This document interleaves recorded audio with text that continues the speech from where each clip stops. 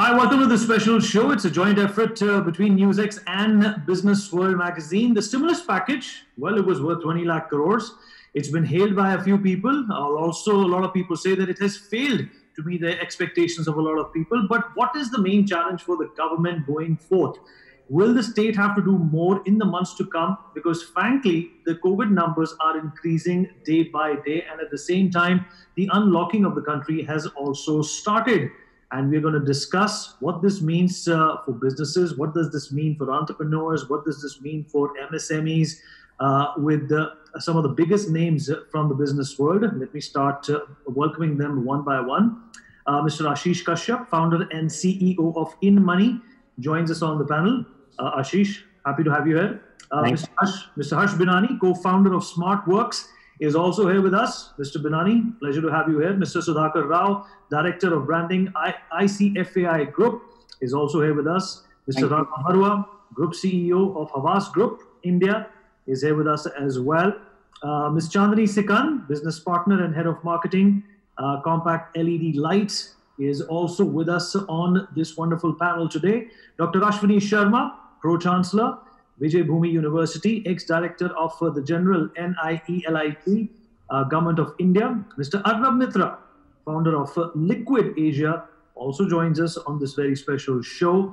Last but by no means the least, Mr. Anurag Batra, Chairman and Editor-in-Chief of Business World and Exchange for Media Group, is also with us on the broadcast. All right, Mr. Kashyap, let me begin by asking you a very straightforward and a very simple question. Rate the stimulus package from 1 to 10. And do you think, and also give us reason as to why are you giving it the number that you will be giving it? Yeah, I think, while the intent is good, but there are obviously challenges with execution, which leads to me rating the stimulus package at about 4 on 10. I think, 10. Okay. I think there are some massive challenges. If the movie is given 4 out of 10, it's considered a flop. Yeah, I mean, I think it is 4 on 10. It's still not 0 on 10. I think our barometers would be a little different out here. But let me start with the first flaw. The first flaw, which is the moratorium, which has been given for extending the loan timeline, I think is grossly misunderstood on one hand, and on the other hand, it's usually flawed because in other words, what it is doing is it is increasing the compounding costs of SME sector. A lot of SMEs have gone and topped up on one hand, and on the other hand have also taken the moratorium. But just imagine the compounding costs. And I think, once things start to open up, once things become clearer, this is going to be very, very difficult on the economics of these SMEs or MSMEs to cope with. So I think that's one of the big challenges. Right. The second challenge, if you see that today's date, the tourism, travel, entertainment industry contribute to almost 12 million working population. And there is nothing which has been done for this particular category, which I think is a pretty difficult situation in my view. The third, which I would think is not directly related to the stimulus package, but I feel that rather than direct deposit of money into the accounts, there should have been more work which should have been done for the industries. So just imagine a migrant worker has now got X rupees in his account, and that migrant worker now goes back to his village. He's obviously leveraging that amount for his food, water, shelter. And now he'll only come back after Diwali or in November to start joining the MSME industry, which I think is going to be very, very challenging because on one hand, MSME industries would have started incurring power bills, et cetera, but they'll not be able to manufacture because the access to that migrant worker would be perhaps not available. And sorry, one last point I want to make, which has not been which perhaps not related to the stimulus package. But I feel that if a very small percentage of budgets would have been spent on testing, making testing ubiquitous, it would have been a game changer. We've done all kinds of things. We've done direct debits. We've put money into Jan Dhan. But why? I mean, a country like India, why can't we just make testing ubiquitous? Every petrol pump should have testing. Every toll gate should have testing. Rather than getting people to get locked down, just put a small percentage of that investment in testing. So I think these are the reasons why I am not too excited with the stimulus package, which also has, I think, in my view, a lot of optics. Ashish, everyone talks about liquidity. What should the government do to get the liquidity back? Both at the macro level and demand in terms of micro level. Yeah, I think the only way, Anurag, is to now produce and manufacture and put the liquidity in the industries, which has not happened. What has really happened is that the industries have been said that, listen, you can now top up your loan, but it's not interest free, or you can delay your loan. And those compounding costs, as I said, are, rather than wasting resources here and there, put the liquidity back into these industries. They got to manufacture, they need to produce, they need to buy raw material, and people need to buy, and people on the other side need to purchase. And the migrant worker needs to be participating in that production.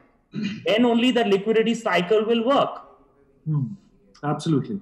Right. Coming to Harsh Binani now. Harsh, 4 out of 10 by Mr. Kashyap. He feels that compounding cost for MSMEs is going to be extremely high. Nothing for travel and tourism.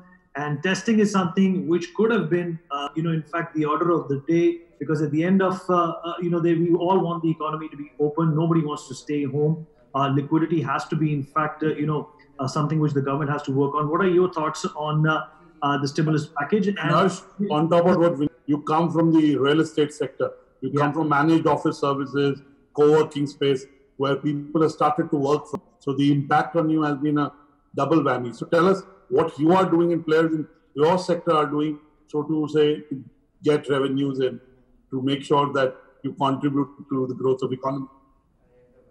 Sure. Good evening to all the viewers, and thank you very much, Vineet and Dr. Batra, for having me on the show. Well, I mean, obviously, these are several questions which I'll just try addressing through the opening remarks. The stimulus package announced by the government, I would probably, not be as critical. It is very high on intent, and I would perhaps rate it closer to, 7. But as rightly pointed out, the problem of the stimulus package is that obviously it is very high on intent. It focuses to a great extent on longer term structural measures. But the problem really in India has always been a problem of transmission.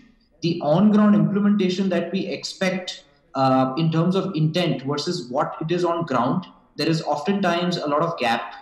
And India, what it really needs at this point of time, post the lockdown, is really immediate transmission, because the challenge that the country faces today is really a large demand contraction that has happened. And obviously, we at Smartworks, as one of the largest managed office space players, which is a combination of real estate plus services combined, as rightly pointed out by Dr. Patra, have obviously faced a situation of a double whammy. Because obviously, it is known that the economy was already starting to slow down well before the COVID.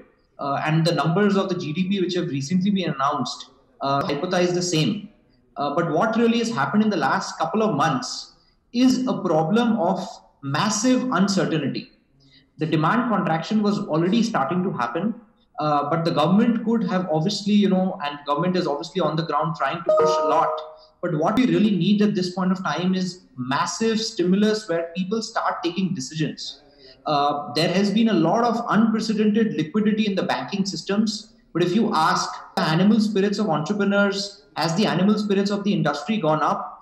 The answer would likely be a resounding no, because people are just fearing taking decisions. And, we to a great extent were in it because we have a lot of large enterprises and corporates as our clients. And while the receivables from them have been flowing in at a very steady pace, but what we know over the next 3 to 6 months, there definitely is going to be a contraction in the overall economy. People will defer decisions as long as possible. And in between, you have a situation where there's a lot of liquidity in the market, but the liquidity is going nowhere. It's not really leading to more decisions. It's not leading to increased demand. And you have a bunch of great ideas on ground, but the implementation remains to be seen. Harsh, we'll come back to you what you can do and what all the other players can do to contribute to the growth of the economy. At this point, let's get in Mr. Sudhakar Rao. Mr. Sudhakar Rao, you represent a very big university here. And education itself found mention in the package. Tell us how technology in education is going to contribute to growth of India's GDP through skilling. Good evening to everyone, and thank you, Vineet and Mr. Anurag Batra, for having me here on NewsX. I would also like to respond to the earlier question briefly, sentimentally, and then get into what Mr. Batra has asked me about. I am also on a scale of 1 to 10, closer to 5 or little less than 5.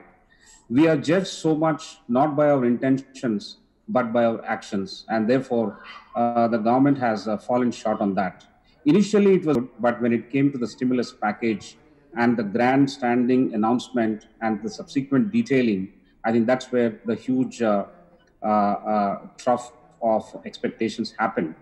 And therefore, I'm around 5. And even if you take one particular sector of MSME, where the recent survey of AIMO shows us that close to 40% are beyond recovery.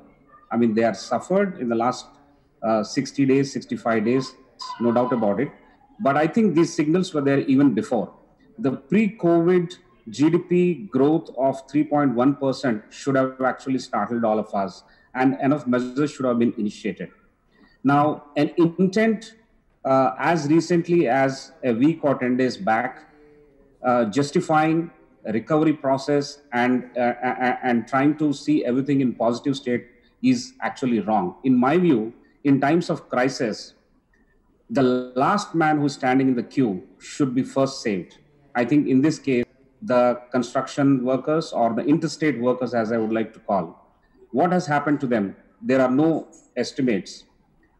One estimate of 45 crores of interstate workers, which has several layers of definitions, several categories of explanation. And then there's this lowest estimate of, say, 1 crore or 6 crores and 8 crores. It's kept on moving up. But I think somewhere in between, even if I reasonably assume it for 20 crores, there is a huge size. And then they are not part of our priority plan. And therefore, something is seriously wrong, even in intentions. So that's where I give it a 4 or 5. Now, if I judge it based on who are, that may not be appropriate. We should judge it by those who are worst affected. And therefore, I had taken that example. I come back to education. Within education, we are, say, 37 crores of students from school, higher education across various institutions in this country. That's a huge number. Now, schools and colleges are closed. Slowly, on lockdown 1 has happened. Every sector is opening up, but there is no much talk about education. I think a segment as large as 37 crores size of population will have to be looked at, and comprehensive thinking has to be applied to it. In my view, the suggestions from the government for the protocols when we reopen, how the blended learning, that's where the tech is going to come in, is going to boost it up. Otherwise, our measure of the impact of this lockdown on education and the future generations will definitely be quite blurred. And we will still be groping in the dark. The way we have groped as far as the interstate workers are concerned is going to be another disaster. I think sooner the regulatory bodies, the government, and everybody concerned within the education industry, both private and public players, have to come together, put together protocols, and we have to open up. The only decision that we have to take here is, are we opening up or are we not opening up? If we are not opening up, there is no question of any discussion. Only there is a discussion when we decide to open it up. It could be August, it could be December. But then clarity has to be there. We need to build the parental confidence among the population to send their children to schools and colleges, and that's how it will be built up. Thank you, Sudhakar. Chandni, you represent the manufacturer. You have to unmute yourself. You represent the manufacturing sector. You manufacture LED lights. Yes. Now, tell us, is the demand back? Are your customers kind of asking for LED lights? How has it impacted the supply chain? And what is your response to the economic stimulus? Thank you for having me on this panel, Anurag. I would like to say that a country as big as India and as diverse as India, it can never be enough for the government to give and satisfy everybody. And secondly, I think we are all such entrepreneurial people in nature, the Indians, that we have never really relied on the government to give us anything. So why are we relying on the government now? I think that it's a very important thing. So I believe that the stimulus has been given. I think it's more important for the maybe the marginal people to be able to utilize this and just survive. But as far as the other overall economy is concerned, I think the focus should be on demand generation. How can we improve the customer confidence so that they can come out and buy products in the market, not market online or which way? Because one has to remember what is the biggest advantage India has. It has a very large population, and what it translates to is a large number of consumers. Now the consumers are there in India, but who is getting the benefit for this large demand? Not us, not the Indian manufacturer. This large consumer set is buying products which are made not in India, but elsewhere. Obviously, one would say that the large number of products are coming from China, the toy industry, even for that matter, our industry.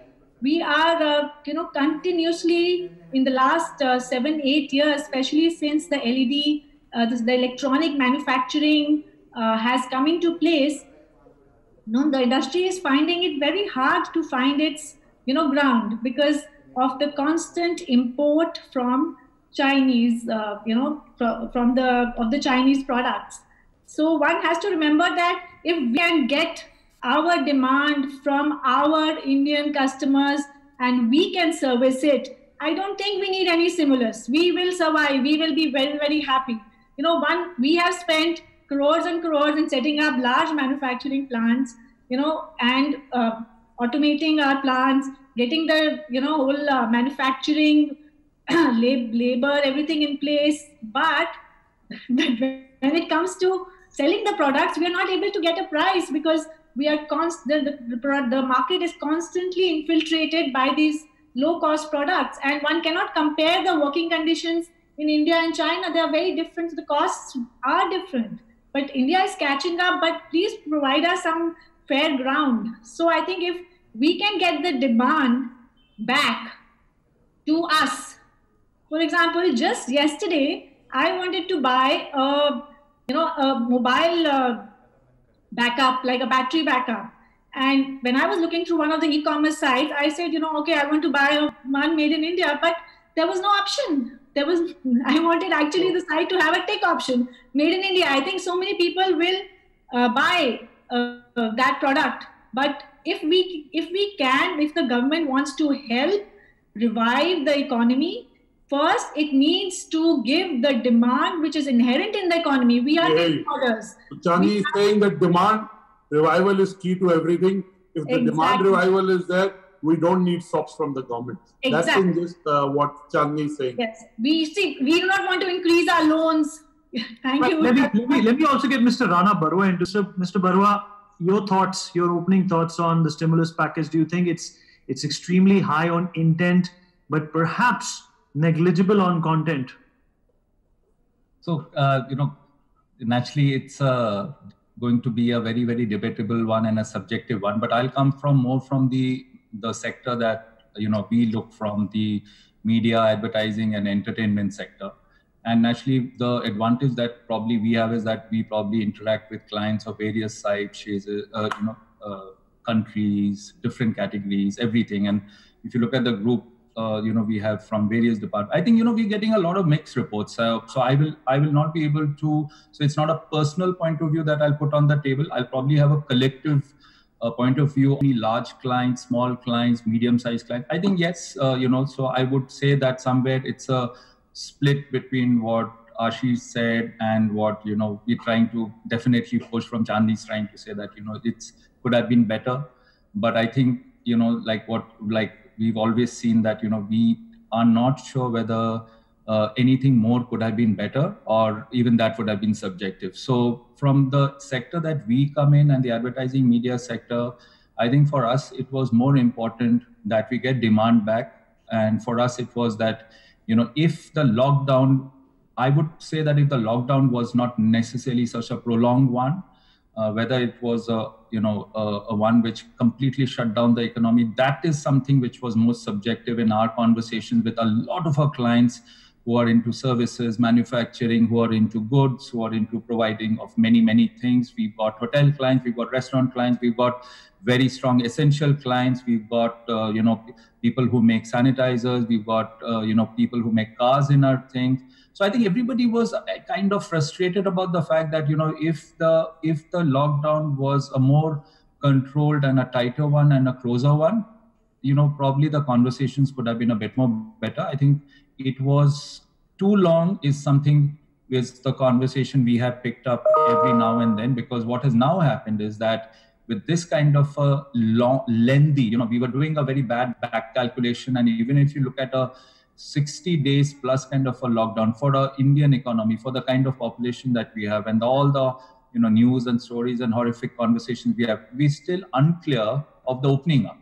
Even when we are talking about opening up today, so while a lot of us are saying that we are going back to work, a lot of us saying that the plants have started opening up, but everywhere we are getting very, very strong mixed reports about whether the demand is going to come back, how are we going to sell the system, will I be allowed to open restaurants, will I be allowed to fly, if I have to move into this, can I go to a shop? There are just way too many questions. So even though fears have allayed, and a lot of conversations, so our industry is naturally completely client based. It's media, it's entertainment, it's advertising, it's communication. And if our clients are not going to see demand, if the clients are not going to feel comfortable with the consumers and people coming out into the market, it gets very, very, very tough for us. So just to keep it in a more, I won't call it that, I won't give it a very strong rating or something. I would just say that if the lockdown was a bit more tighter and not such a lengthy, long lockdown, I think our conversations could have been a bit more different. I don't know whether it would have been positive or it would have been dramatically negative. But I think, a lot of us and a lot of our clients and a lot of manufacturers and providers would have been in a better position right now to shape in and shape out the kind of stuff we wanted to do. Because now we are literally struggling. We're trying to figure out how to get things moving, how to start selling things. Yes, money is back. If you ask me that are people trying to spend money back in media and all, slowly, yes, it is coming back. Slowly, we are seeing that mediums like digital has picked up. We are seeing mediums like television coming back. We are seeing a lot of other conversations happening about launches coming back, virtual conversations about virtual launches. You're aware that a lot of money has been put into news channels, which has become quite a big conversation for everybody. But, if you look at the overall sentiment of the nation, there is a lot of question marks. Now, that is the big answer, which I don't think, a single... Rana Barua is essentially saying that get the sentiment to be positive. Yeah. If the sentiment improves, everything else will follow. That's at least possibly what Rana is saying. It starts moving. I don't think our sentiment is still moving. I'm not seeing a sentiment move yet, in spite of all opening up and all. Yeah. Dr. Ashwini Sharma, let me come to you, sir. We have spoken to everyone. We have taken, an assessment of what they feel about the stimulus package. What's your take? Namaste. Thanks for having me on the dais with well-known panelists, and also for selecting the topic, which is very much relevant and in demand, especially among youth, students, and policymakers. And I think this is a demand of time where we have to go for a brainstorming. To all of us, COVID is a pandemic situation like 2008, where we have global economy and financial meltdown. But this issue is totally different from the year 2008, because this time we don't know how long it will continue and till what will be the remedy or solution for this. Because we all have been trying hit and trial, going by number of options. But I personally feel that this can become a blessing in disguise for education sector, I am presently working. I feel so because I think definitely this is a sector which is linked to the social sector, where giving grading on the stimulus given by the government of India is very difficult.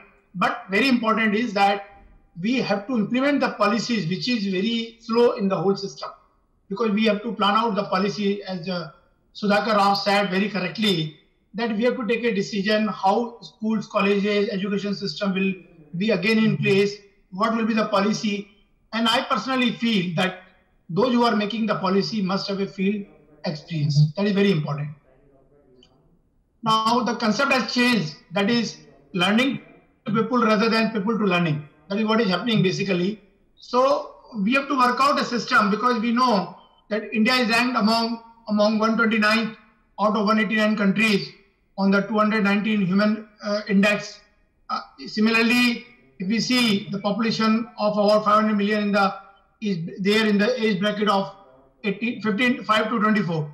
So now there is a huge potential in the education sector. But basically, how it will be planned out, how we are going to use the technology, what is the policy, whether the mindset which is existing for last 100 years in the education is, they are going to change, whether the institutional bodies who are monitoring the education system, they are open for the ideas or not. That's the main thing, because see, parents are very much aware and very much worried about the kids. They are not ready to send kids to school, because if you see the education system, we have got a student up to 5th class, then again from 6th to 8th class, and the student who is less than the 5th class, he is not able to basically operate from the laptops or computers in case we are going for the online education system. So we have to work out that how things are going to change.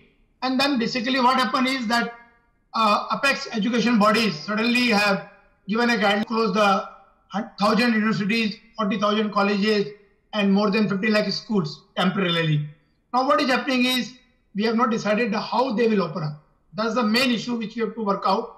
Then what is happening is these measures have been varying degrees of impact on around 3.75 crore students and almost on 14 lakhs faculties also, because there are two players, they are the two stakeholders, the students and the teachers. So both are in dilemma. What will happen, how things will happen, because the guidelines have to change. Now this has transformed the... Sure, Mr. Sharma, we'll come back to you on how education is keeping pace with technology and the changes coming in education. For now, we'll get Arnab Mitra. Arnab, one of the collateral of lockdown has been digital transformation of businesses. Will India be able to grow its GDP using technology in a bigger way? Are you happy with the economic stimulus? Thank you, Anurag. Thank you, Vineet, for having me on the show. Thank you for giving me an opportunity to talk. I think I'll just take both these questions together, Anurag. First part is that whether we are discussing whether we're happy with the stimulus or not, I think we need to first understand whether could we have possibly done anything better. Our last year's tax collection was about 20 lakh crore, and I think government couldn't have possibly given anything more than that. So whether we liked it or not, government couldn't have done anything better. That's point number one. Second is that why is it that, should we be happy with what we're getting? I think this is a time for people to have a little philanthropic approach beyond their own businesses. Maybe people can do a little more. Everybody can do a little more and probably help somebody who's a little, poorer, little, not as lucky as, the other person is. And therefore, they could possibly do a little bit together. And honestly, to answer the digital part of the question, I think COVID-19 situation, and hand on heart, I don't wish to commit it this way, but I think it is going to help the digitization of the country in a long way.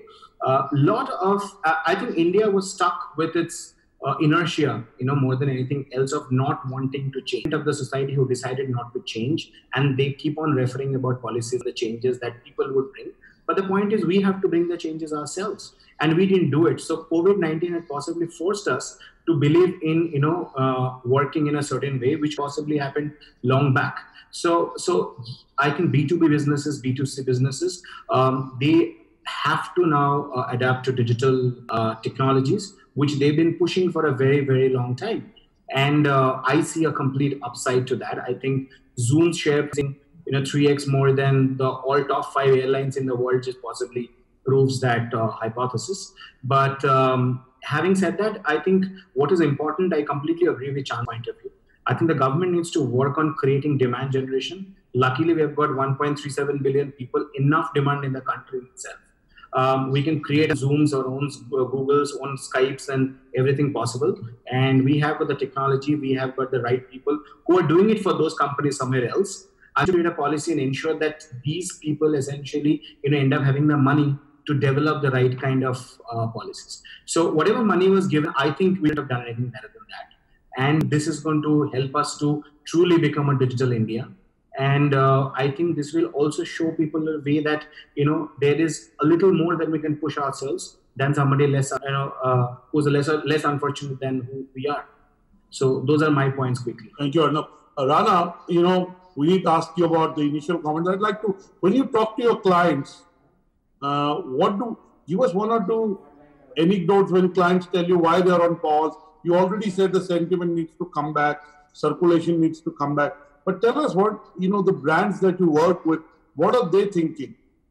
It's naturally, it's a interesting question more so because like I said that, you on a given day, or let's say the last 82 days is what we counted is the lockdown we've faced, some of us, at least in Bombay. And, a lot of clients, I think the biggest challenge that I would say that, so let's put the clients into essential and non-essential, the way the government has done it. So it's easier to speak this language because for us, it's very challenging to understand what is essential and what is non-essential, right? So is a car essential or a non-essential? Is LED essential, non-essential? Because, today I just read an article, which I've been saying for a long time, that the biggest challenge that a lot of us are going to face is the repair of so-called non-essentials like toasters, ACs, TVs, phones, everything. And people are saying, because everybody's coming out of a lockdown and suddenly you realize all your basic things have been all clamped. So what are the clients saying? So essential clients are saying, like, they're understanding that, yes, this is a great run for them. So for example, health, whether it's hygiene, whether it's anything to medical services, anything around education, anything which kind of fits into it. Of course, they have done necessary things, conversations, trying to engage with their consumers, selling stuff. They've latched on to any e-commerce model. They've tried to figure out how to get things moving and all. But I think the bigger challenge, Anurag, has been with the so-called spenders. If I remove the FMCGs and I remove the essentials, we have a massive entry of, we had startups, we had so many new services which were coming on board. We had so many new conversations which you're aware of. We had, media, we had entertainment, we had experiential marketing. Just to give you an idea, you'll be, amazed. One entire industry which is called events and activation has come to a standstill, complete zero. There's nothing, because how will that industry move forward? They're waiting and watching, and there is a pause. Yeah, it's like one big pause. Now, so what are the clients saying? So the clients are actually, and talking about, let's say, a very decently large size client is going to say that, okay, I will go with the sentiment of the nation and now be absolutely straightforward and service the consumer because the consumer needs me. I'm not going to act very smart. I'm not going to act very cocky, or I'm not going to do. And here is a complete set of clients who are just sitting and thinking, okay, lockdown is opening, but how do I reach out? Because I don't know whether, white goods, summers are gone. Now, we have a very large white goods company. They're saying, is the monsoon going to be delayed? Is it going to be, can I sell more ACs? Can I sell more fridges? What happens now? Because I've probably lost a seat. Ashish, if you were to look at, you're a personal money, a fintech company. Tell us in numbers, give us a sense of how bad it is with numbers. So if pre-COVID it was 100, where are we in June? And where are we likely to be, say, 90 days from now? Give us some data that kind of illustrates your points. No, so I think, Anurag, if I were to look at the data from our application, yes, one of the core things our application does is to asset reallocate people. So essentially what we've seen is a massive surge. In May, we grew 5 times what we grew versus April, because suddenly now users had a digital access point to manage their money, which is across the place, whether it's loans or whether it is, investments.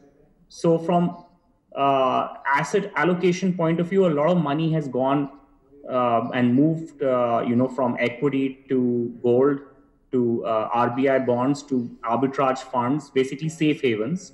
So a lot of smart people have made that movement. In fact, since the time we launched, given that it's a machine learning driven system, we were actually automatically alerting consumers of the Franklin debacle. A lot of consumers actually redeemed much before and saved hundreds of crores, because what the application does is it mitigates risks. So we've actually seen amazing traction, because we're not a stockbroker, we're not a trading system, we are a super money app for people's loans, etc., etc. One thing which we have seen, we recently launched the lending application. We saw that absolutely got hit because of the lockdown. Lending just froze because we lend via third-party banks, but it's now just beginning to take off.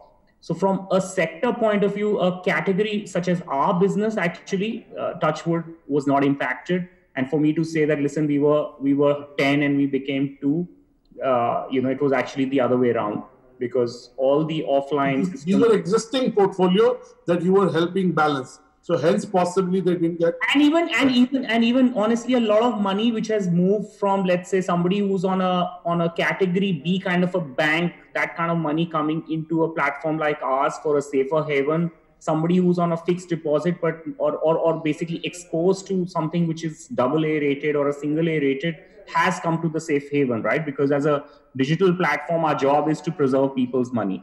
So we've actually seen a lot of surge. Actually, May was the best month for us, but it's a wrong barometer, because we are just, this is my new startup, hardly a year old. I think in general, obviously there was huge amount of redemption in the equity markets. We've seen lots of people being very, very skeptical. I think this whole concept of mutual fund sahi hai, because of all the Franklin debacle, has caused a lot of strain amongst people to trust a lot of such instruments. Some of it will kind of unfold. My personal view is that, listen, in a market like India, we got to unbundle. We got to bring bonds to the table. We want to bring simple stuff like fixed deposits, gold bonds, government instruments to the table, so that it becomes simple and transparent. So yeah, you're saying that the government has to spend its way out of the current situations to get the economy back. I think that's what you're saying. Mr. Rao, admissions are a good barometer of how the economy is doing. Has been there any impact on your admissions this year? And tell us, generally, has been there an impact? And I'll ask the same question to Dr. Sharma. Has been there an impact on your admissions? Give us a story from the numbers. If you were to take in May 100 students, have you taken 100 students? And overall, did you have to, from an overall application pool, how did the numbers move? Mr. Rao first, and then Mr. Sharma. I would like to tell you about the ICFI group. We have ICFI business schools for which we have conducted entrance examination and interviews and selection processes way back in the month of Feb. And we had given admission offers, and they have accepted and paid the fees and joined. So roughly about 10,000 students in our system are currently going through regular online courses as per their timetable. So that's taken care of. Now, the undergrad courses where we run across ICFI universities, we have about 11 universities. These programs have got their admission calendar generally from the month of, say, April to June. So that's got a little postponed because of this lockdown. And what was taken care of before March was good, probably with even others also. But with respect to majority of universities which have undergrad programs and postgrad programs that pick up only after, say, June, July, after May, they have actually taken a kind of postponement. So it is true to us and true to others as well that please add another 60 days and then things should be normal. But I feel this is without any estimate which I'm saying, but looking at the number of applications that are being received by various universities, that is actually as low as, it has gone down by 40%, 30 to 40% at least. This is an average. Some of them have actually taken a hit of 70%. Now, the students who are actually residing in certain locations are not showing the propensity to move towards another location. For example, somebody who's residing in Jaipur or Rajasthan is not willing to go to, say, Maharashtra. Somebody who is living in Karnataka may not like to go to Delhi to study. I think that is an important metric for us to look at. And the third and the most important thing is the debate of the value of education will come up only in such times of crisis. Supposing you run online courses, the parents and the stakeholders will come up with a debate saying, you probably must be spending little less, so why should we pay the same fees as you were charging earlier? Well, that has to be handled very differently, and it can be handled. But then these are three important trends that we see within our education system, especially in the higher education sector. Even in Sharma, give us a sense of your admission numbers. What he said is basically seems to be applicable to all the higher education institutes, definitely, because we are also running a Institute of Management in Bangalore in the name of IFIM. There we have got around 1,500 students, all classes, everything going online for them. But for the new admissions, definitely we are conducting webinars, trying to educate to the student. And definitely the students who are staying, let's say, Northeast area, they are finding difficult to move to the Bangalore or maybe to the Bombay. On the university part, which basically the admission starts in the month of April, May, since the lockdown came before that, we are in the process of going for educating the students, collecting the data, making webinars, teaching them all possible combinations. But definitely we have a fear and feel that there may be some cut on the number of admissions this time, but it is possible those who are going through the use of technology, they will definitely be able to deliver the best. And this is what we are doing. Basically, we are trying to use technology for delivery of the admissions, delivery of placements, delivery of counseling, everything. And even we are conducting the convocation also through our online system. So I think that is there. Now the mindset of the teachers, I mean the students and the parents, because we have been working on old century system that is... Understood. I think we're not talking just about education, we're talking about economy. So Vineet, why don't you get Harsh, Arnav and Chandni? In fact, I had a question for Chandni. Chandni, you spoke of going to the internet and online, and you were looking for a battery backup, and you could not find a single one which was made in India. At the same time, I always ask this question on the show. There is a lot of focus towards Atmanirbharta. How will these two mix? Right now, it seems like chalk and cheese. They'll never mix. Honestly, government announced a package for electronic manufacturing, a $6.75 billion plan in which over the next 5 years, they want the electronic manufacturing to move to India. In fact, they've given production-linked incentives for mobiles and components so that for that to happen. But, again, we are in a very initial phase. It has just been launched. And one has to remember, in some manner, unless we kind of just put a stop to the imports, we will find our footing. People will be, what happened to all the mobile phones, the car, the companies which were making in India, they had to shut down because even plants which were set up in 2012, 2014, by 2017, they shut down because they were not able to keep pace with the technology. So I think it is important that the electronic manufacturing will develop. If we are able to meet the demand at maybe a higher cost right now, let customers pay 200 rupees extra right now, so that when the government says that we should become an export hub, we have to export to all countries of the world. Hello, what about India? We are not even fulfilling our own demand, let alone being able to export to others. So I think the government is on the right path. But somewhere, the plans are announced, but they just get derailed. I think it's been a good initiative. Samsung has set up a very large mobile manufacturing plant in India. And in our industry too, like in Compact, we have set up a very large plant over 60,000 square feet of space, where we are just doing a completely automated manufacturing.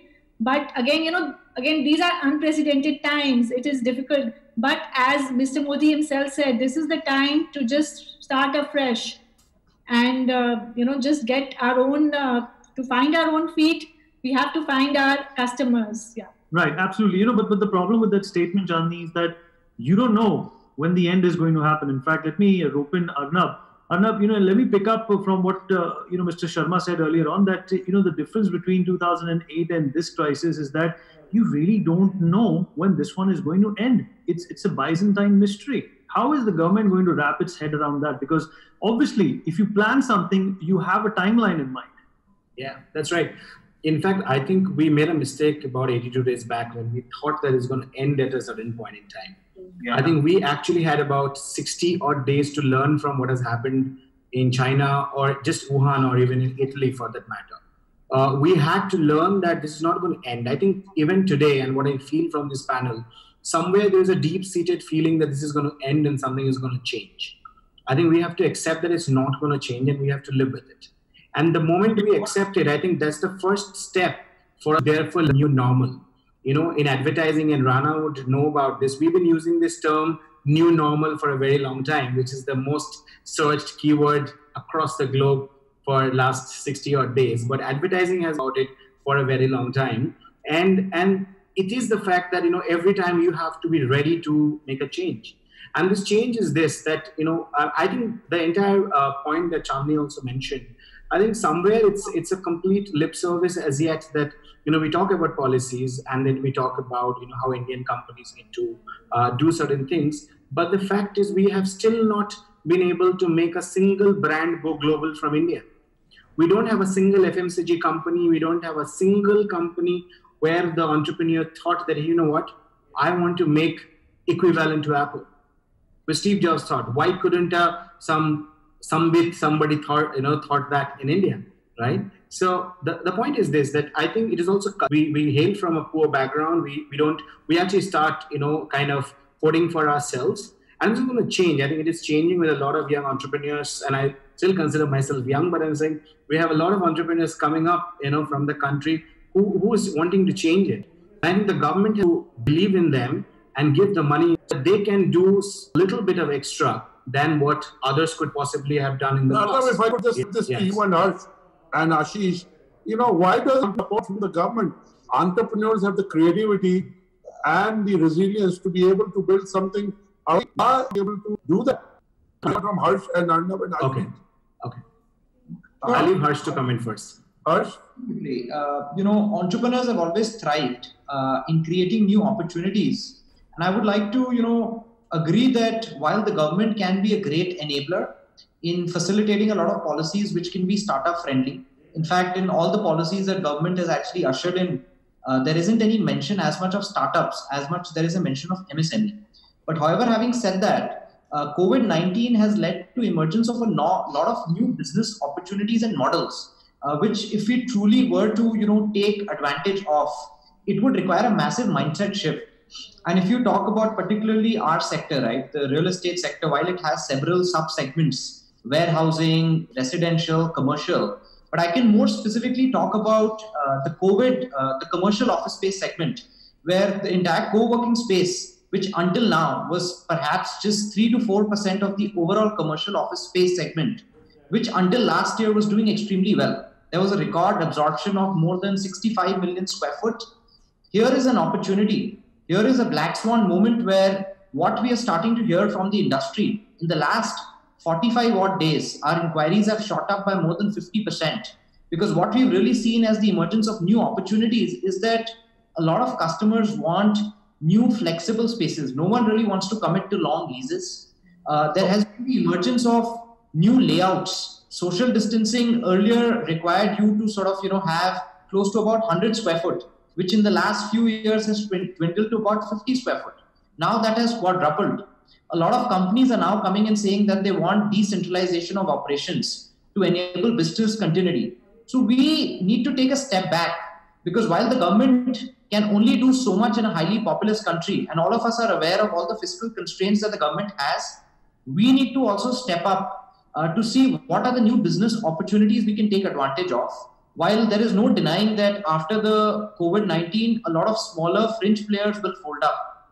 It will be a survival of the fittest. But having said that, it is really the time for us to step up. And it's also an earnest request to all the larger corporates to really look at a lot of homegrown brands. Because at the end of the day, we as customers can decide what we want to use. Sure. There will be a plethora of options we want to kind of do a reverse countdown. Me and Vineet would want a comment from each one of you on where would the Indian economy be in 90 days? Quick comment, short, quick comment. We could start with you, Dr. Sharma. Where will the Indian economy be in 90 days from now?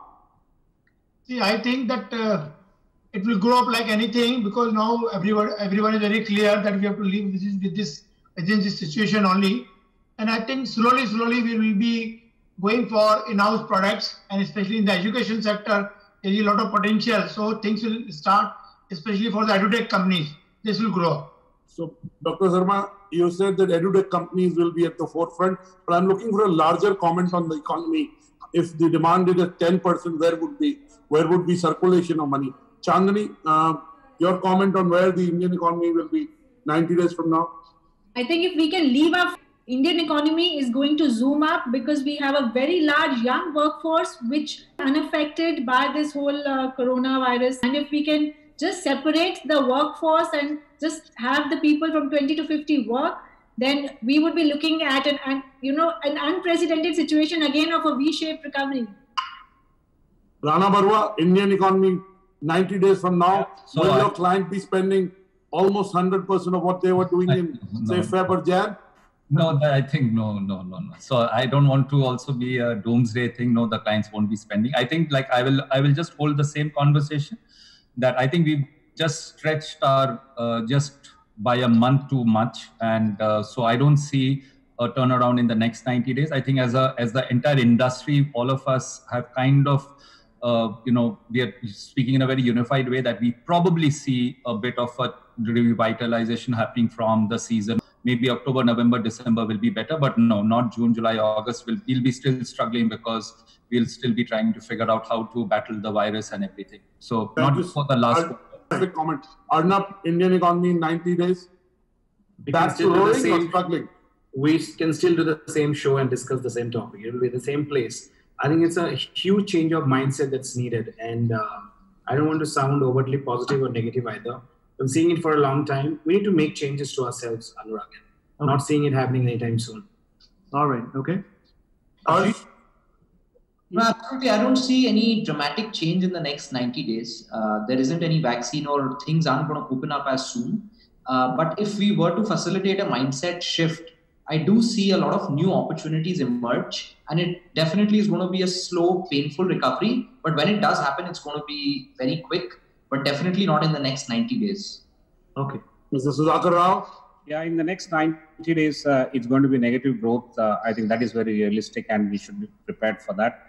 By the time we talk next, I think 40% of the MSMEs will be vanished, and that's very, very grim. Thank you. Last but not the least, Ashish, we started the show with you. Your final comment. Will we see the credit offtake go back to its old numbers? Will we see the sentiment come back? Where will be the Indian economy 90 days from now? Yeah, I think, unfortunately, we will see negative growth. I agree with some of the participants in this panel. But my sense is that in 365 days, the situation would be good, because we would have adapted. All right. On that note, thank you everyone for being a part of this wonderful show. Ashish, Mr. Binani, Mr. Rao, Mr. Barua, Chandani, Dr. Arvind Sharma, Mr. Mitra, and Anurag. Thank you so much for this wonderful platform. For more such videos, subscribe to the NewsX YouTube channel, hit the bell icon.